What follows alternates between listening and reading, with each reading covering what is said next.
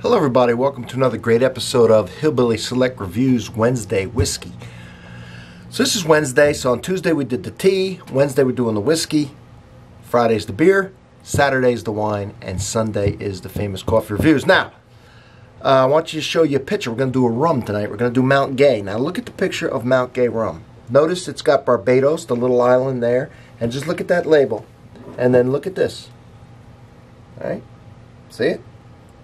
This is what it looks like now, okay? Took a picture of it. Or I didn't take a picture of it, I Googled it on my cell phone. This is what it looked like when I bought it in the 80s. Okay, this rum's like 35 years old. So you're not going to get this exact mash bill. You can forget it.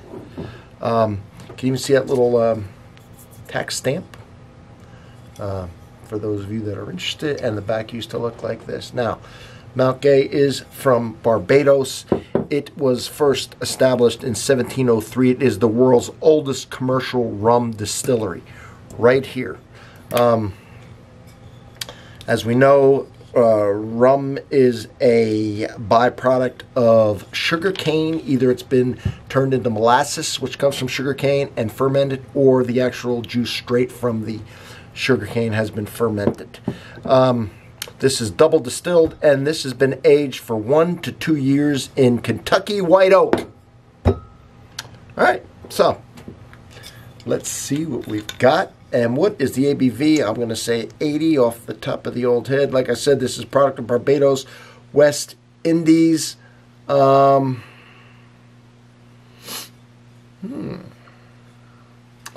see it, but we're going to go with 80. I can't believe this would be more than 80. 80 proof. All right, it's right there. It's written out as opposed to having numbers. It's actually all right. So it's dark. It's been the rum, or excuse me, in the barrel a little bit. You can tell. It's I just had a gold, what they call the gold, and it wasn't this dark. So this one's probably got a good 2 years in the barrel. Whoa! Wow! Wow! That really smells like fresh oak with spice, cinnamon.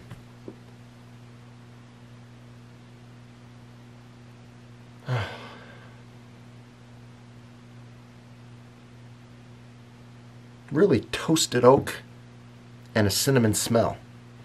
I just had one that this is way different.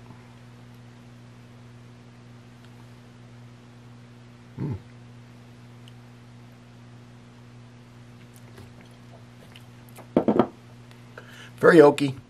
A little bit of toffee, a little bit of caramel. And not bad.